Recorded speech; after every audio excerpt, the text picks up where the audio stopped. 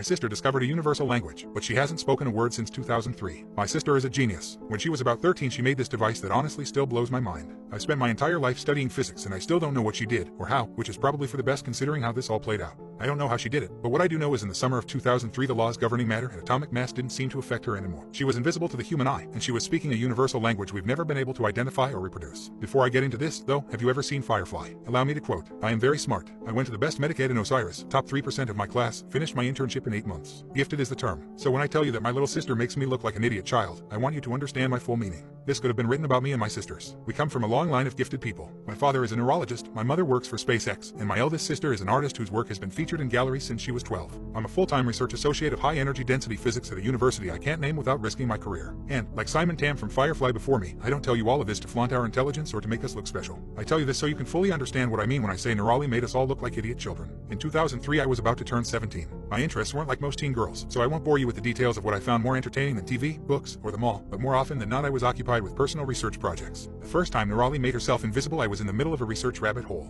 I was deep into some really heady academic articles when I heard Neurali pipe up behind me. They're wrong, you know. I groaned inwardly. We'd had the knocking talk, but she was still so bad at respecting boundaries. Neurali, what did we say about knocking? Oh, she said, and sounded genuinely surprised. I didn't think about the door. What? I frowned and spun my chair around to look at her. My room was empty. Wait, empty. I looked around briefly before rubbing my eyes, wondering when I'd slept last and already writing the conversation off as an auditory hallucination. Shaking my head, I started to turn back to my computer when I heard her giggle. All right, jerkhole. Where are you? Right here. She giggled, her voice coming from directly in front of me. What the how? Did you hide the speakers again? I stood up, taking a moment to really look around the room. She'd pulled a prank like this before, hiding a complex set of speakers she'd modified to create a confluence of sound she could manipulate. It would sound like someone was anywhere in the room she specified. She'd even made it sound like she was moving around. It was really impressive, especially since she'd only been 10 at the time. This time, though, she'd either gotten much better at hiding the speakers or something else was going on. She giggled again. No speakers. Just me. Okay, just me. But how? I folded my arms, looking in the direction of her disembodied voice. That's going to be hard to explain. That was Neurali for you won't get it. Try me, I said, because I'm stubborn. She did, though, and I didn't. I had the beginnings of a migraine chewing on my right eye by the time she was done. Almost none of it made sense. There was something about atomic frequencies, and post-dimensional drift, superliminal desynchronization, and something she dubbed the Planck supertemporal parallel. It was all way over my head. Okay, I said, rubbing my temple as I tried to digest it all. But how did you get here? I walked, infuriating. I mean, how did you get in here? I gestured widely to the door, which was closed, and the walls around us. Oh, I could hear the shrug in her voice. I just walked where the walls weren't. I squinted at the spot I thought she was standing. Ew, what? She sighed. It was a special sigh. It was the kind of sigh that told you someone much smarter than you was put out at having to dumb something down enough for you to understand. An embarrassed heat flooded my cheeks. I knew she was smarter than me, smarter than all of us, but it still made me feel like I failed simple math in front of Neil deGrasse Tyson and a puppy, and they were both disappointed. I walked where the walls weren't. The walls aren't everywhere, Divya. In fact, in most places, like realities, the walls aren't there at all. So I just walked in those places. I wanted to see the proofs of this statement, though I knew she wouldn't have bothered writing them down except in scraps and incomplete snippets that only made sense to her. I also knew the proofs wouldn't make any more sense than her original explanation.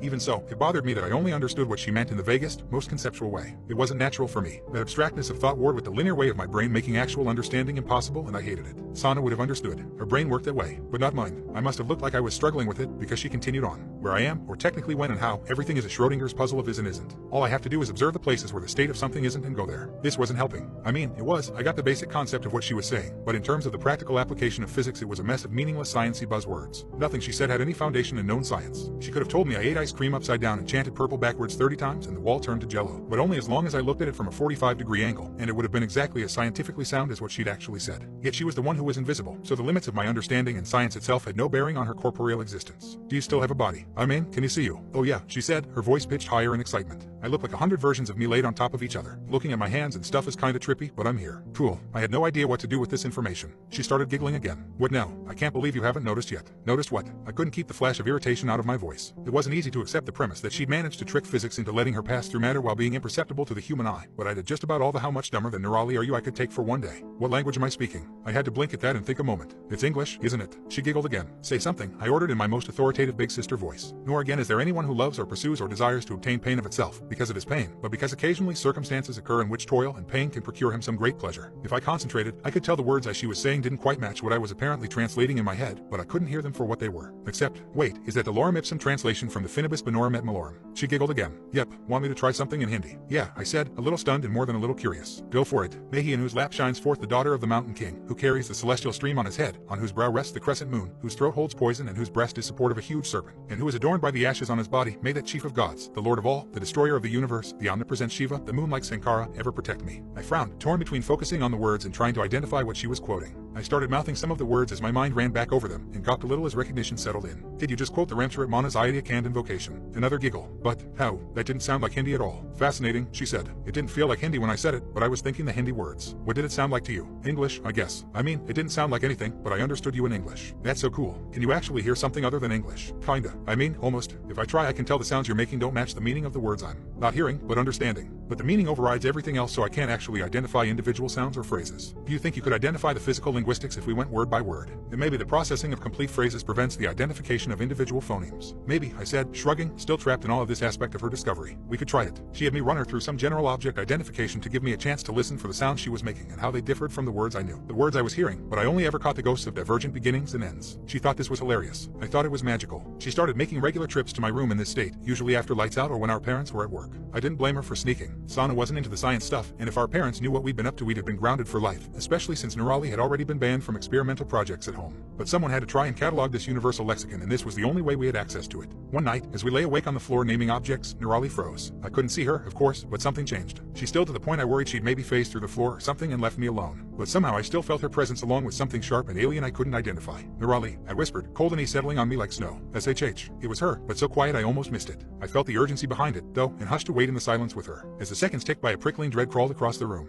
It started at the edges where the shadows were thickest and spread outward, tainting everything it touched, including me. My pulse quickened as a primal paranoia sank in. I knew it was just Nirali and me, but it felt like a predator was stalking the shadows, searching for us, and it was only our silence that kept it from pouncing.